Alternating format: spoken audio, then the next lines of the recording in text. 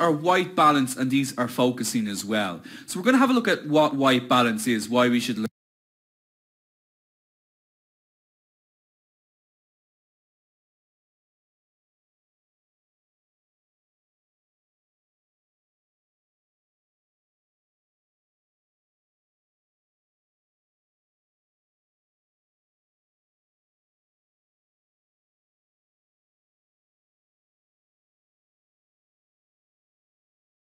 learn about it, what color temperature is, different types of lighting situation.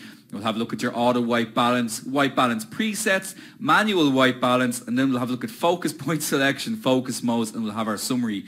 So you can see we have a lot to get through this evening. Now I can see some people still asking questions about the advanced course. Please save those questions for the end. We will get to those questions at the end. We'll be able to help you out. As you can see, we've got quite a bit to get through this evening. Okay? So are we all ready, guys? Are we all on the same page? Brilliant. Okay, so let's get down to business. So we've seen this photograph quite a bit throughout this course. It's a very good example, all right. But can anybody tell me what's the problem with this particular version of this photograph? Okay, it should be quite obvious if your screen is calibrated. Yeah, there we go, Jean, Kate. Yeah, Gina, you're right as well. It looks blue. A lot of people saying it looks blue. It's actually a bit purple. It's kind of magenta purple. So there might be slight variations in what everybody says, just down to your computer's screens, okay? But yeah, there's definitely a colour cast on it. William, you're absolutely spot on there, my namesake. It is actually magenta is what the colour is here. A bluish kind of purple, but there is definitely a colour cast on it. This is an issue with white balance, okay? I'm sure we've all taken photographs like this where we're really happy with the shot. The exposure is absolutely spot on and perfect, but the colour is all wrong. And you might be like scratching your head, well, why is this happening? And how can I make it, how can I correct it? And white balance really affects the overall quality feel to your work. If you're faced like a situation like this, where you've got a big responsibility here, like photographing a wedding or perhaps photographing a studio shoot, and you don't get the white balance correct, you know, it can really result in a photograph that you and the client are very unhappy with. I mean, can you imagine giving somebody back a photograph of their child and they're looking a little bit like the Incredible Hulk? You know, I don't think there'd be too many people that would be very, very happy with that.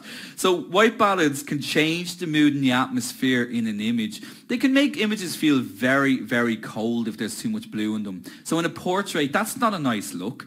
You know, and sometimes white balance can make an image feel too warm, where the people look too orange, like this photograph here we have of the wedding, where we know that the dress should be white. One of the most important things in the photograph is, and especially in a wedding photograph, is the dress. You need to make sure that that's white. So you don't want to have any cast happening in that dress either. Okay, and as we can see with the baby, you know, having the colour cast there, you know, it makes the poor baby look a little bit ill. So colour has a big, big part in the role it plays in our photographs and the, I suppose, the message that we're playing with it as well. So you definitely don't want to underestimate it. So let's just get right into it.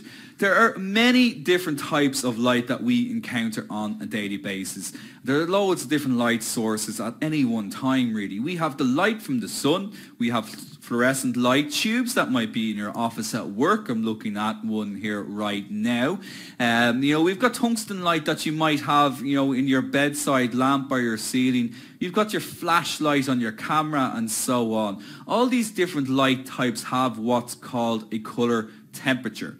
Okay, so color temperature means that the color of the light that they produce is very, very different. So in various lighting conditions that we would be familiar with, each of these lighting conditions will produce light that's of a different color. For the most part, our eyes and our brain work together to help us deal with these various light sources and constantly makes adjustments so that we see things normally instead of the colors that these lights produce. We'll discuss that in detail a little bit more in detail. But Cameras really don't adapt themselves as well to different light types as our eyes. Okay, so the term color temperature comes from physics. Now, I do want you to pay attention to this part because it can be a little bit confusing initially, but the term color temperature comes from physics. The different temperature or heat of a light source, the difference in the color it emits. The different colors that light produce are measured on a scale what's called kelvins, as you can see on screen. So this is called the Kelvin scale. Now, it's a bit of a contradiction in terms of how we discuss it, but the hotter a light source, the colder the light it produces. Okay, so I'll just say that again. This is a little bit to do with physics. But the hotter a light source is, the colder the light it produces.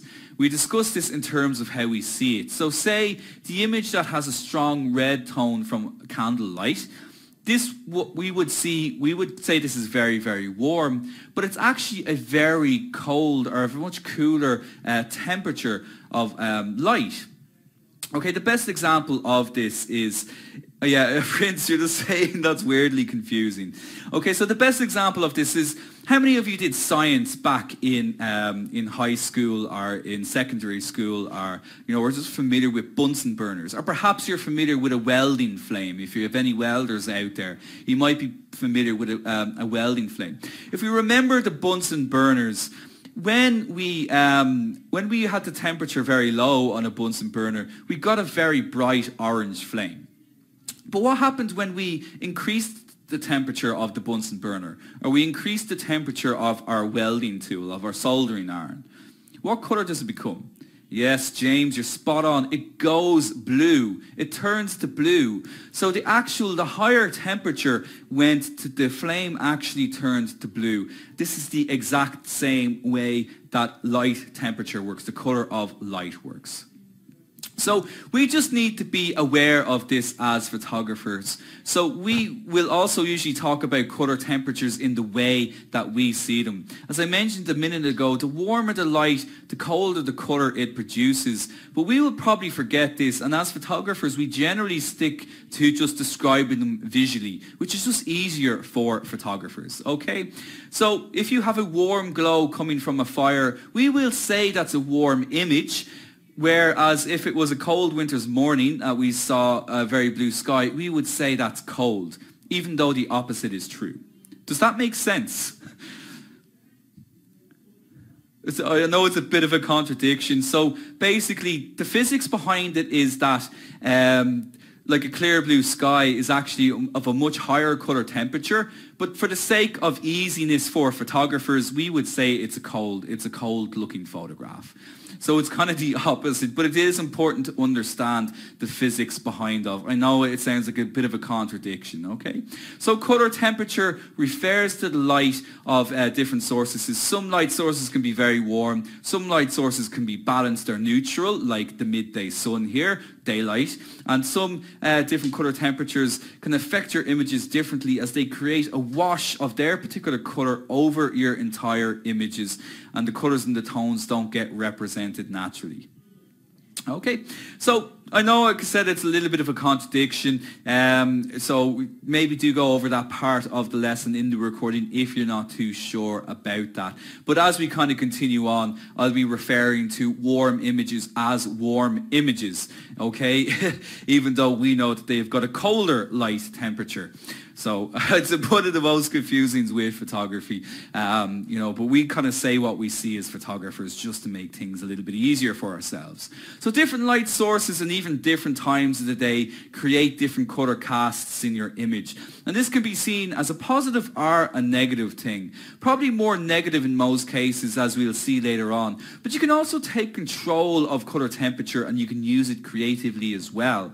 But before I look at different color temperatures, I just want to talk about the term daylight. Daylight is a term in photography, not just the time of day. And daylight refers to an image that has no color cast. No color cast. Daylight is when there is no color in the light that is falling on the scene. It is a neutral light. Okay, daylight is white light, and therefore when it falls on the subject or scene, all the colours in the image look correct because they're not contaminated by colours in the light source. And we'll be looking at examples of this, so don't worry if this is a new concept to you now. Okay, so does everybody understand all of that for the moment? Brilliant. Great stuff. Fantastic. So let's have a look at some examples to become a little bit more clear for us. As I say all the time, we are visual creatures. We just make a lot more sense of it when we actually see some examples of it. So here we have an example of an image that's shot under white or neutral light or daylight. Okay, so basically the light doesn't contain any contaminating colours. Now, I'm going to ask you a question. There is an obvious way to identify whether the photograph has a contamination of colours. Can anybody tell me what it is? So it's a bit of a tricky one. So, Anna, or Liam, you're saying skin? No, it's a good one, Liam, but it's not the answer I was looking for. Michael, you're absolutely spot on there. Katrina, you're spot on there as well, and I can see Monica, you're saying there as well. You want to check the whites.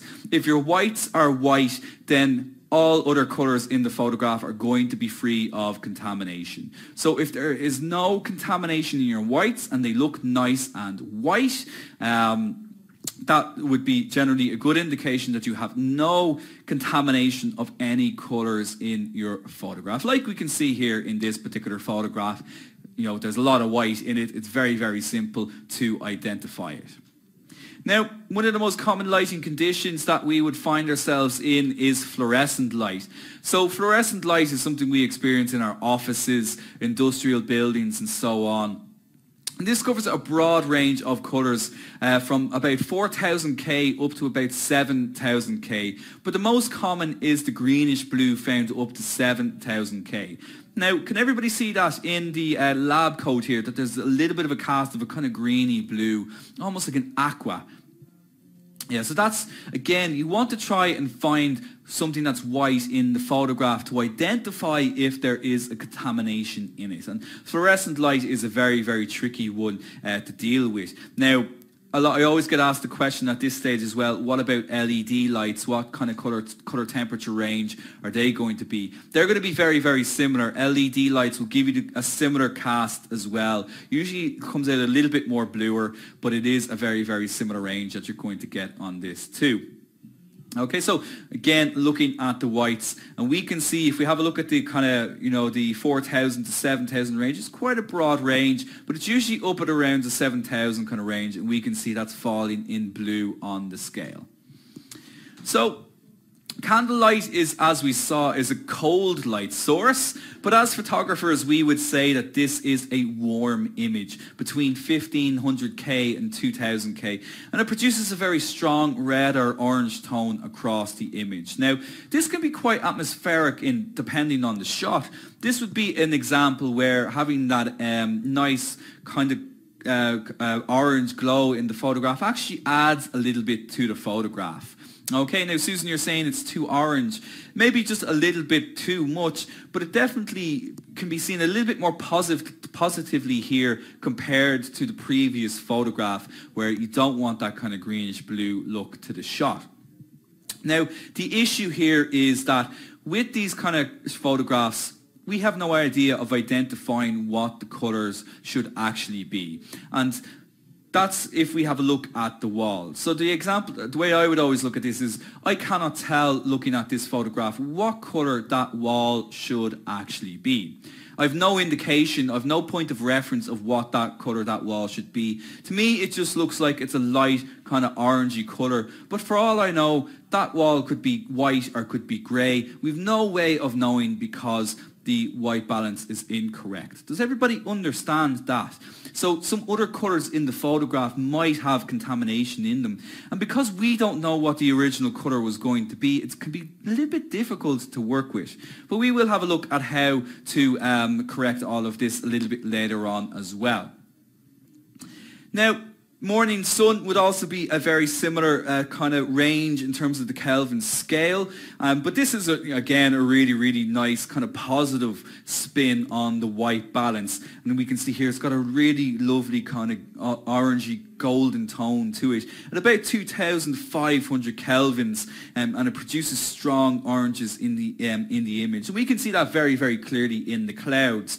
Generally clouds are kind of a light kind of grey, and we can see very, very clearly the cast in that as well. But again, this is what we would consider a positive, a positive effect of white balance in the photograph, as it gives it a really kind of rich kind of sun. It could, well, some early morning sun in this case, but you get the same type of effect when the sun is going down as well. And quite often I get asked by students, how can you get deeper oranges in your photographs when it comes to sunsets? And this is one way to do it as well, is by changing your white balance. And we'll have a look at how to do that later. Charles is saying he's lost his sound. Guys, can everybody still hear me?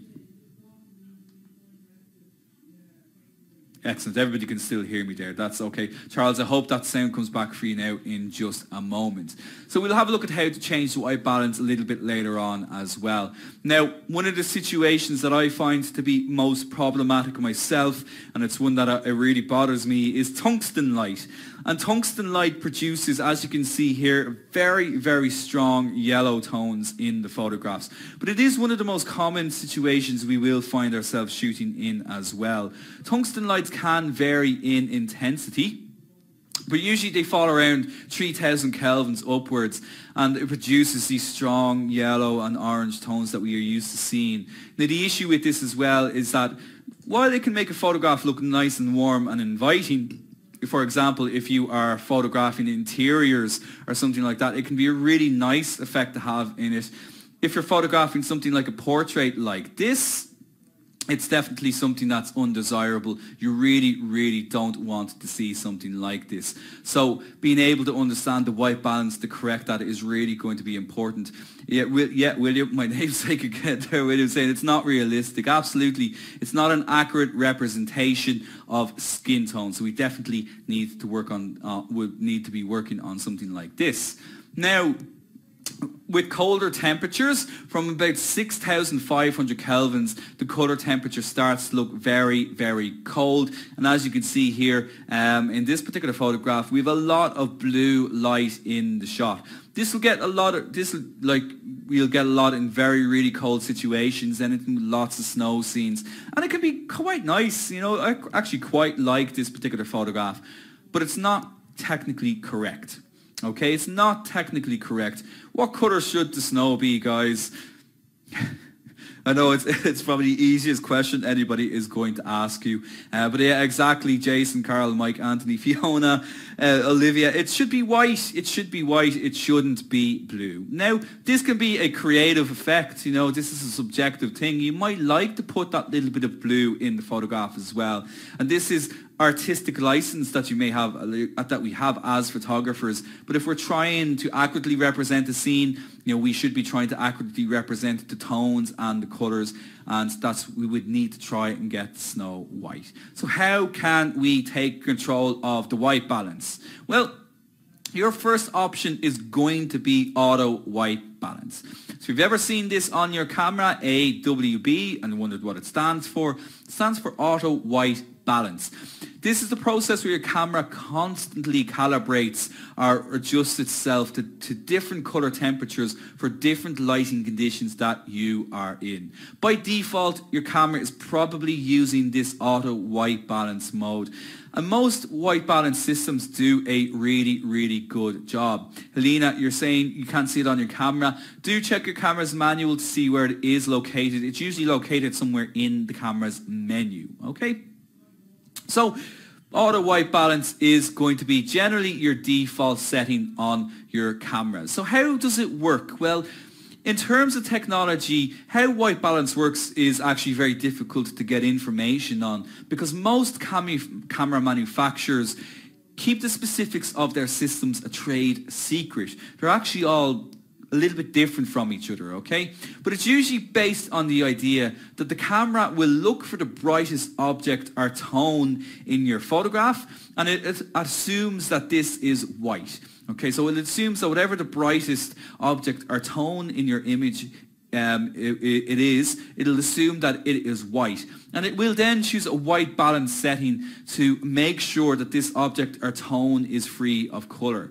So, and if the white is white in your image, then the colour cast will be removed, and when it's removed, it'll be removed from all other objects in the photograph as well. Now, with this system, does anybody want to tell me what would be the problem here? Okay, so it assumes that the brightest object is white in the photograph. So what might be the problem with that?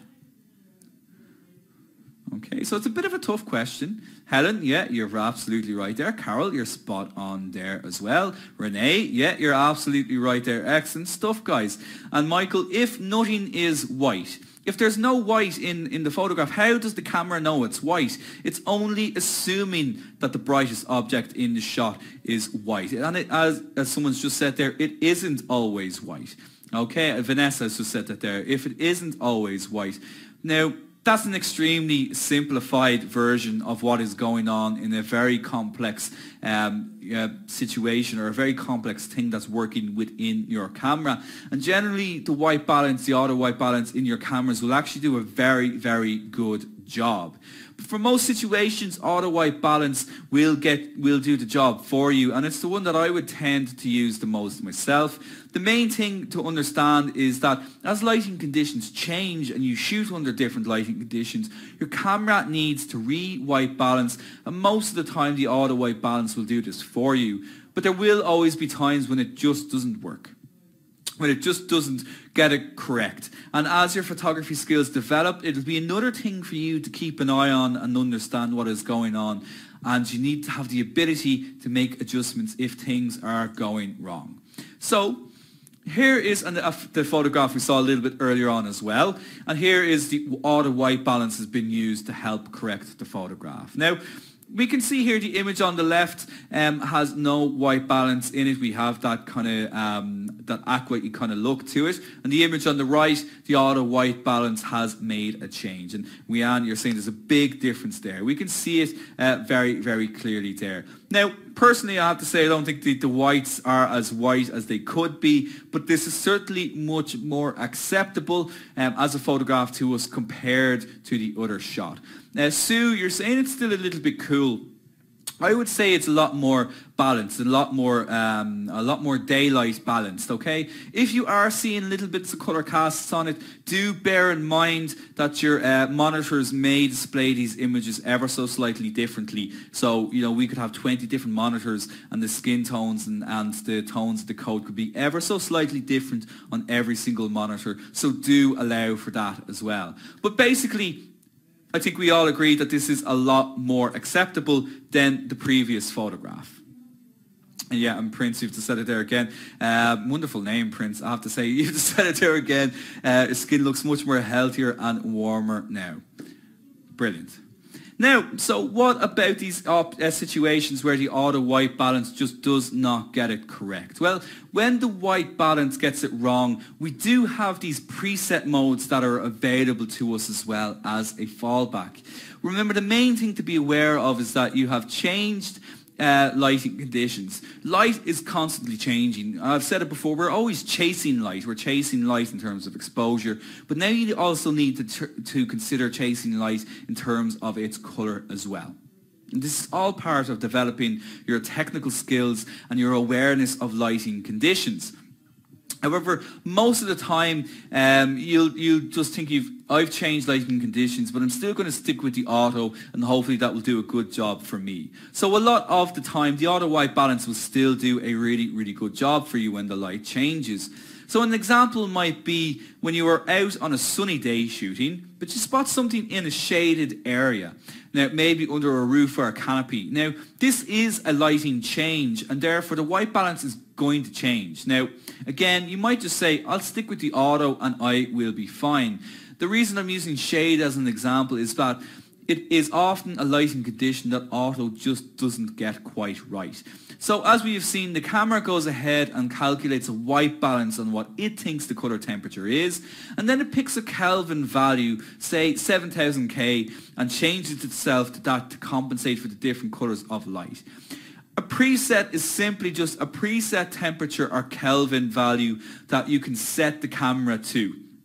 And these presets are just common lighting conditions that can be drawn up if the camera gets it a little bit wrong. So let's just have a look at some examples of this. So here is an image of a very happy guy taken under a slight shady condition with the camera set to the auto white balance. Now it might seem pretty much okay, but there's not something quite right about the way the tones have been captured.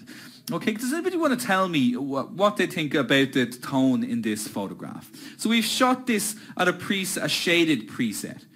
Clara, yeah, you're absolutely spot on. Yeah, Leanne, you're spot on there as well. Monica, Isaac, yeah, Elvira, yeah, excellent. It's a little bit cold, it's a little bit blue. So that's affected the skin tone. So for me looking at this, he just isn't as healthy looking as he is in real life.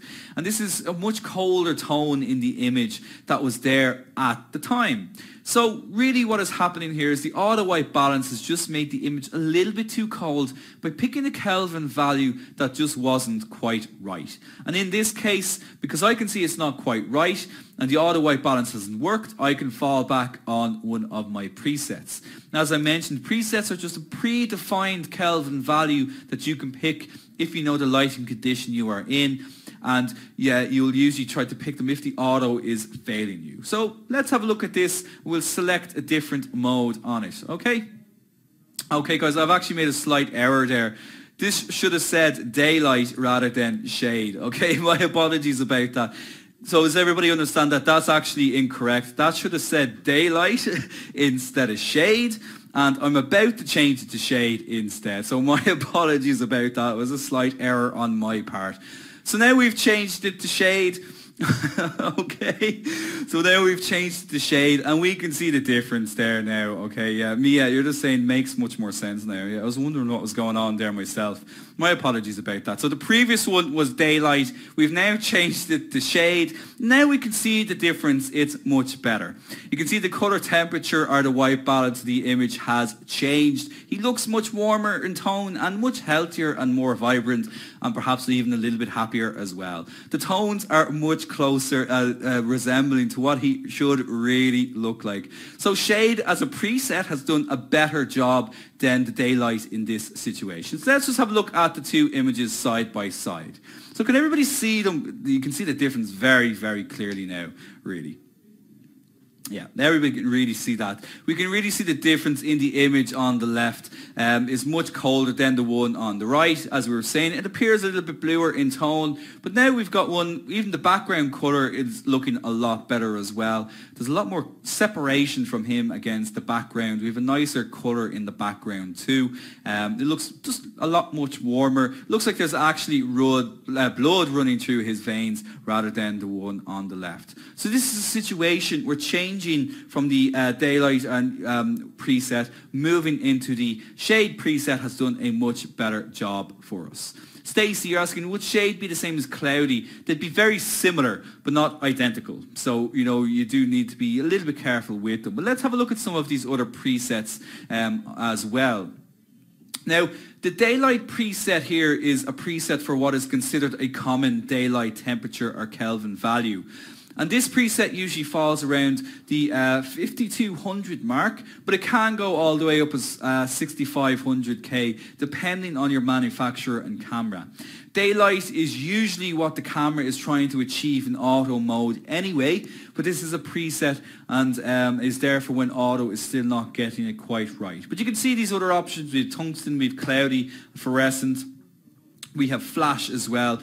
But then we have this option called Kelvins, and we'll speak about Kelvins in just a moment as well.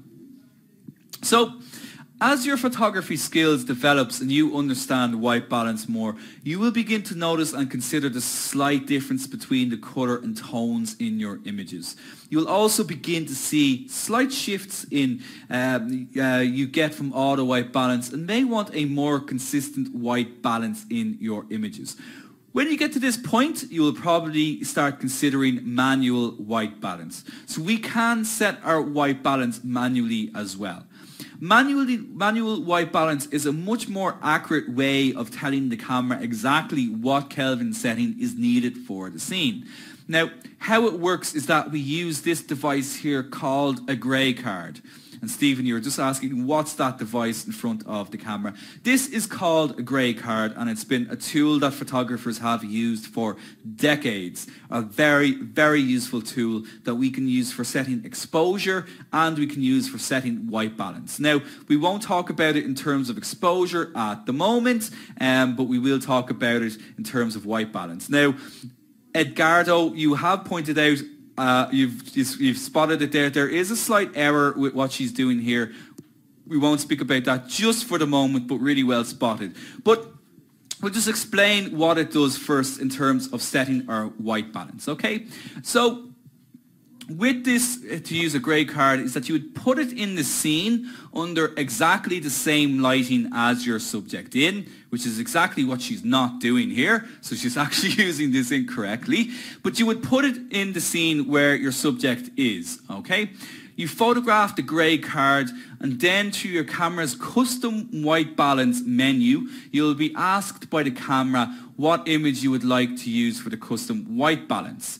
You select the image of the grey card and the camera will go ahead and assess the picture and decides what Kelvin value is needed to correct the colour temperature in the image of the grey card.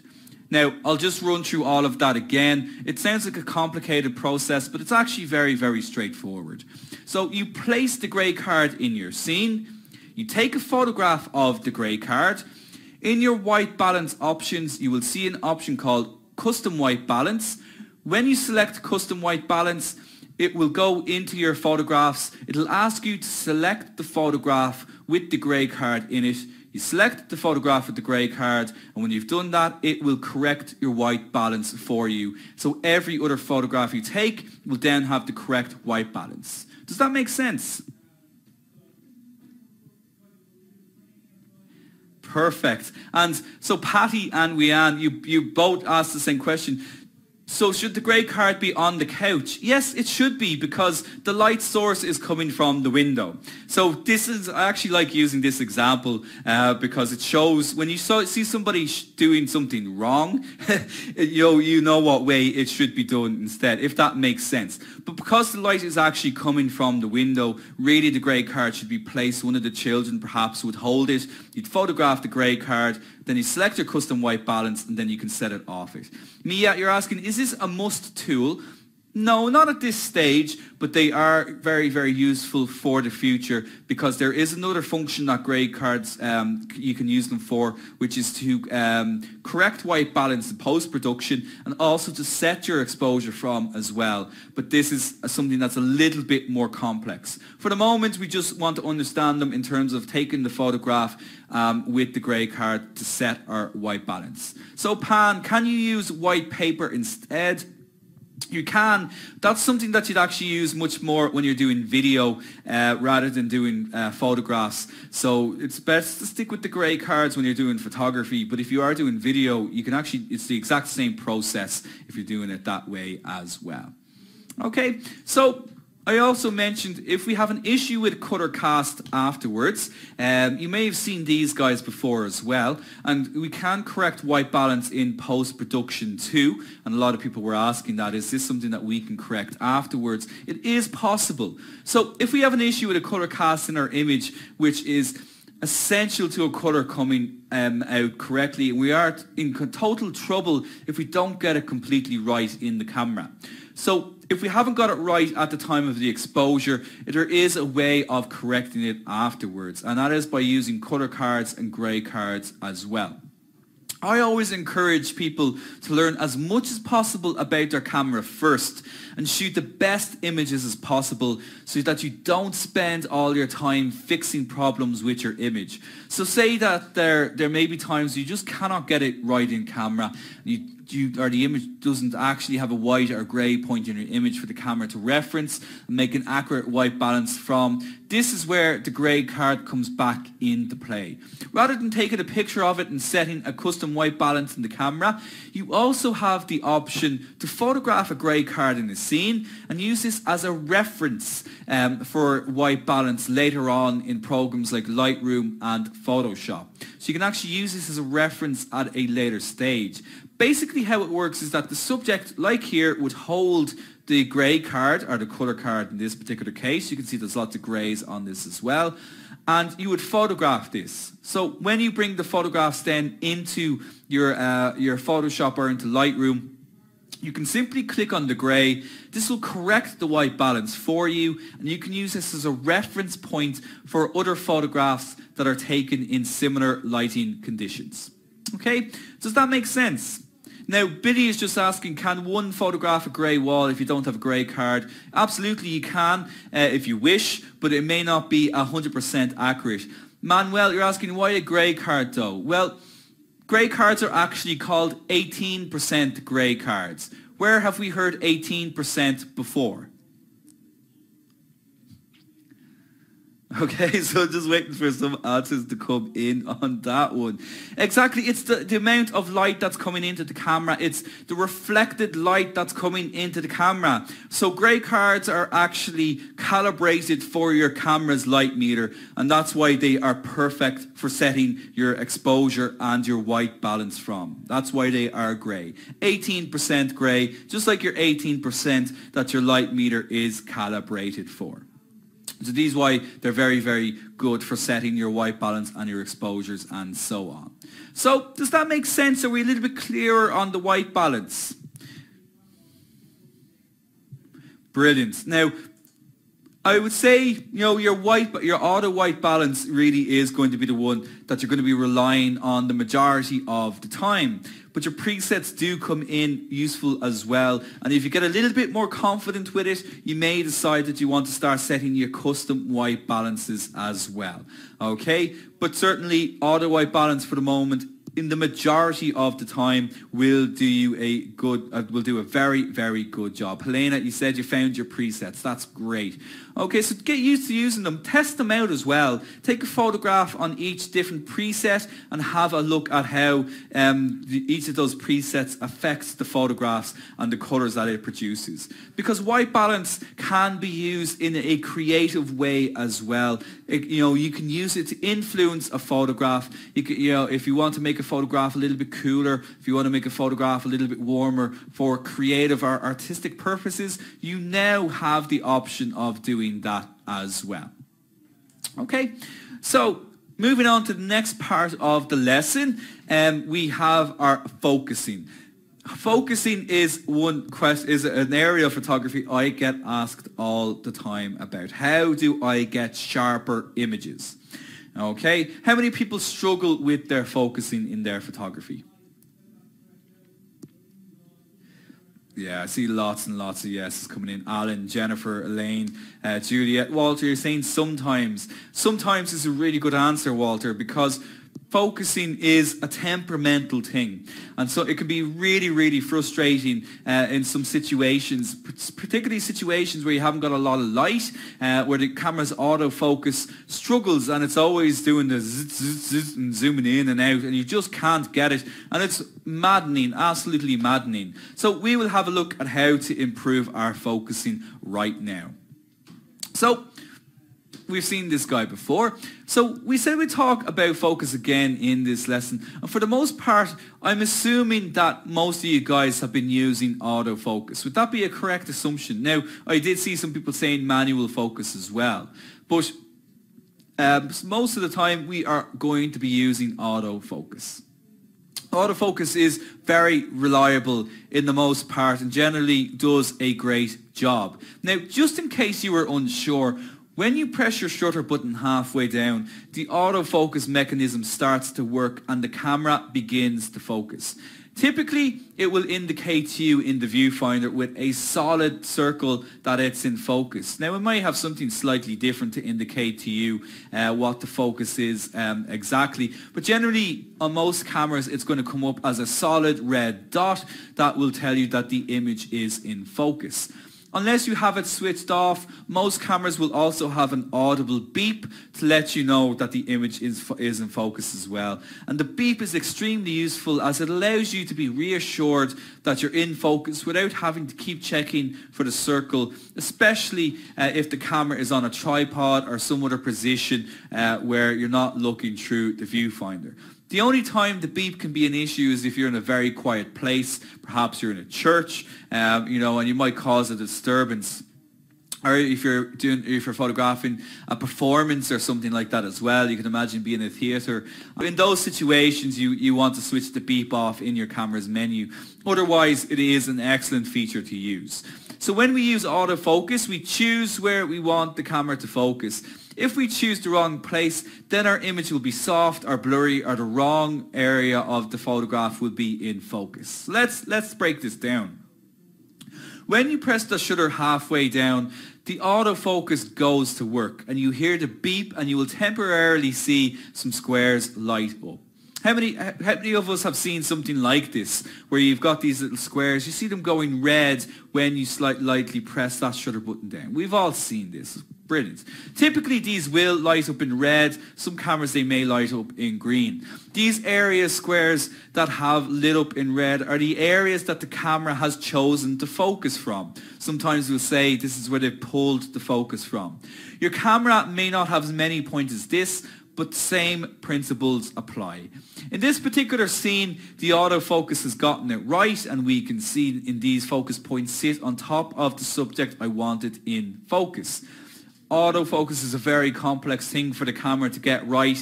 In any given scene, there could be a lot of objects for the camera to try and focus on. The autofocus system has to try and figure out what object or subject is supposed to be in focus, and then quickly make adjustments to get that object in focus. When autofocus is trying to figure out what to focus on, it actually doesn't know what you want to focus on. It will generally pick a depth to focus at rather than a particular object or subject. Okay, and because this subject is closest to the camera, that's where it's chosen to take its focus from. So in this case, it has decided to focus on the object that's about half a meter into the scene.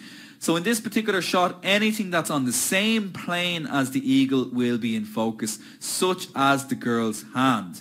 Okay, but because the girl is at a different distance, she's not in focus.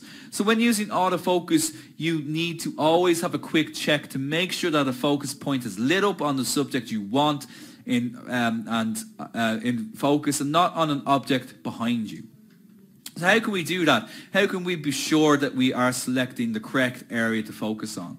So here we have a scene with different subjects. We've seen this before, and they are at different distances from the camera. If I wanted to say shoot this with a shallow depth of field, where I want to isolate a particular subject at a certain distance. So I'm going to use autofocus and say I want to pick the second guy in line. How can I do that? How will the camera know I want him in focus? Well, first, let's see what happens if we use standard autofocus. What do we think is going to happen if I use the standard autofocus in this particular shot, guys? Where do you think it's going to focus from? Okay, Kim, you're asking, how can I focus on the lady? We'll look at that in just a moment. Some people are saying it'll focus on everybody. Well, think about it.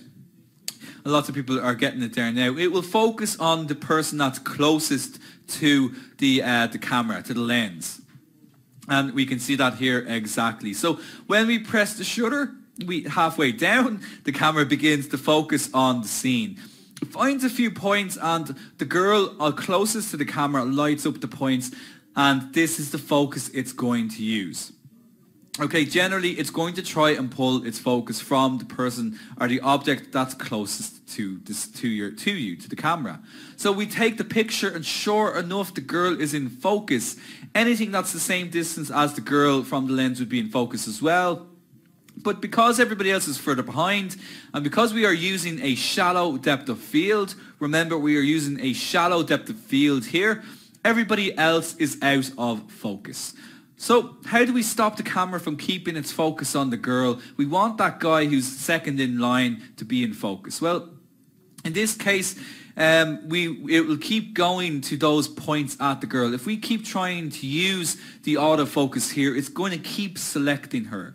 So each one of these black squares is a potential focus point that the camera's autofocus system could use. Rather than allowing the camera to select the points for us, luckily the camera allows us to choose which point to focus from as well. So, focus point selection allows you to select the point that best suits the camera, best suits the subject you want in focus. Like a lot of the functions on your camera, you will need to go digging into your camera's user manual, firstly to see if you have it, and then how to adjust it. But it's a very, very common feature, and it's usually very easy to locate and straightforward to adjust. So what this does, it allows you to pick one of the various squares here as a point to set focus from. When you use this function, you will only see one square light up rather than multiple ones. Usually when you're trying to select a point, it will be highlighted in red, and either using the wheel or the directional button, you will be able to select and move the various focal points around. So let's have a look at this. So in this case, I want to pick up points on the second subject in the scene. Then, as usual, I press my shutter button halfway down and the camera will focus on this guy instead. We can see very clearly the red focus point is now highlighted. When I take the shot, he is now in focus, and because I'm using the shallow depth of field, I get him isolated in the scene. So using the focus point selection, I've been able to shift the point of focus from the girl further back to the guy behind her. Again, in this shot, I'm using a very shallow depth of field, so everything behind and in front of this guy is out of focus. If you want everybody in focus, you could use a deeper depth of field. The main thing that's going on here is that I'm able to override what the autofocus was choosing as the subject to focus on. This is extremely useful when autofocus keeps getting it wrong for you. So if you find it just keeps going to the wrong place, you can simply override it and you can choose where you want to focus from.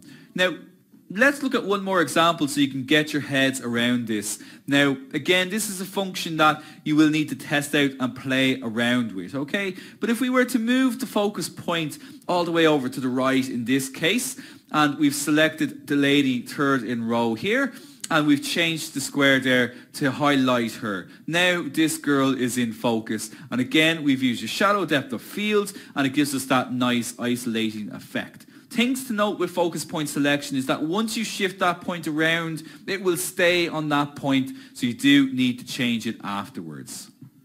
So is everybody still with me?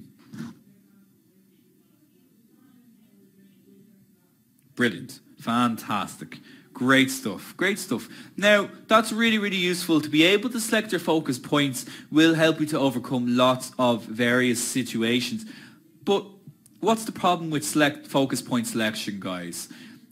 Can anybody give me an instance where it might be a little bit of an issue? Yeah, Mark, you're absolutely spot on there. It's slower. It's much slower. You can imagine if you're in sports is a good example of it. Mentally, you're a good example there as well. If somebody is moving, if the subject is moving, Derek, same thing, moving targets. Anything that's very fast, it's going to be difficult to try and implement this technique into that. Okay, so we'll have a look at some techniques that will allow us to deal with those types of situations. Now, so switching back to multi-point selection. So just imagine we've gone back to multi-point selection. We've gone out of our focus point selection, and we're going to let the camera choose the focus point instead again. Now, focus point selection is great for picking a particular area in your image and focusing from that point. But as we've just said, it can be slow, it can be time consuming to have to stop and readjust the focus point until it's over your subject. So what a lot of photographers do, including myself, and this technique I have to say is one of the most invaluable techniques I've ever learned. So what I would do is that set the focus point to the center and leave it there. This is called center point focusing. Okay, so again, you can do this by setting through the focus point selection menu and select the center square. This will ensure that the lens always focuses from the center of the frame. Now, you're probably thinking, well, that's no good if the subject is not in the center. In these situations, rather than changing the focus point, you are going to move the camera until the subject you want is in the center. Focus on the subject and then recompose the scene back to the original composition you wanted. So just run through that again. So we select our center focus point. We move the camera until the subject we want is in the center. You lightly press the shutter button to focus on that subject. You then recompose the scene back to the original composition you wanted and you take the shot. So let's see how that works. So I moved the camera to the lady here in front. I wanted to focus on her. So I moved the camera to the girl. Once I lightly press my shutter button, it takes the focus from her. I keep the shutter button lightly pressed. I keep the shutter button lightly pressed. I move the composition back the way that I want to, and I take the photograph, and voila, she is in focus. It's locking the focus. Okay. Gary, you're asking, how can I focus on manual without this? Well, if you're shooting in manual focus, you're going to be just manually focusing it that way, Gary. Just remember to make the distinction, guys. Your autofocus is not connected to your auto mode on your cameras. So you can shoot in fully manual mode and still use autofocus on your lens. Okay, they're not connected in terms of exposure at all. So you can use your manual option on your camera to set your exposure, but you can still use autofocus to set your focus. Does everybody understand that? It's the same on a film camera as well, Richard. If your film camera has autofocus option, this technique is the exact same. So as long as you don't take your finger off the button, the camera will hold the focus until you take the shot. This is like pre-focusing essentially. It's very, very fast. It takes a little bit of getting used to, but it's incredibly fast. And when you do get to that stage, it's really very good technique. So somebody, Vicky, you're asking, just repeat that. And Uma, you're asking to repeat that as well. So I will. So I'll just go back 2 slides here. So I select my center focus point. Okay, I move my camera to the subject that I want to be in focus. I center her. I lightly press my shutter button. That will lock the focus on her. I recompose my shot back to the center and I take the photograph, and there I have it. She's in focus, and it hasn't tried to select focus from anywhere else in the shot. Now, that's a great technique. But it's still not the best technique if you're photographing something that's very fast moving. Now, you will need to check your camera's manuals for this as well, because your focusing modes, your fast focusing modes, are going to have slightly different names depending on your camera. The ones that I have here, servo mode and AFA, that's Canon and Nikon. But there's probably a little bit different if you've got a Pentax or a Sony or a Fuji. They may call it something slightly different. So servo mode or AFA, autofocus mode, these are focus tracking modes. So you put your camera in servo mode, you focus on the subject, and the camera will identify the moving subject and continuously refocus as the subject moves. It will track the subject as you move with them through the scene. It never locks the focus, so you'll never get that beep. So just be aware of that. It's constantly readjusting the focus. It's tracking your subject when you're moving with them as well. So a situation like this, if you're photographing somebody running, you'd be moving the camera as they're running as well. You have your camera in servo mode or in AFA mode, and you track and follow that subject, and you take, and it'll generally keep them very, very nice and sharp. So this is the mode that you're going to use for any fast moving subject. Marcin, you're saying the mode on Pentax is simply called C on a Pentax. Okay, so do investigate that on your camera's manuals as well. It's very, very useful for photographing. Jackie has just said it there, for photographing kids, for photographing children. This is one I get asked all the time. Really very, very useful. Combine this with your fast shutter speeds and you'll see a dramatic improvement in the quality of your fast moving photographs. Okay, great stuff. And you can use this for a moving car as well, and absolutely that's a good example of that as well. Now, we covered a lot this evening, guys. It was a lot to try and get through tonight. So I strongly recommend, as always, go over the this lesson when it goes into your student login area tomorrow. But we have been able to correct the white balance in our photographs. Everything is looking a lot more natural. We're not going to have any unhappy brides or any unhappy parents of children now, because we have our white balance correct. And we also have our focus correct now as well. We looked at a couple of different focusing techniques, and we have everything nice and sharp, hopefully going forward as well. Okay, so just to summarize everything that we've covered this evening, we had a look at why we should learn about white balance. We had a look at color temperature, different types of lighting situations, auto white balance presets. We had a look at manual white balance, focus point selection, focusing modes, and God, that was everything. It was a huge amount to fit in tonight.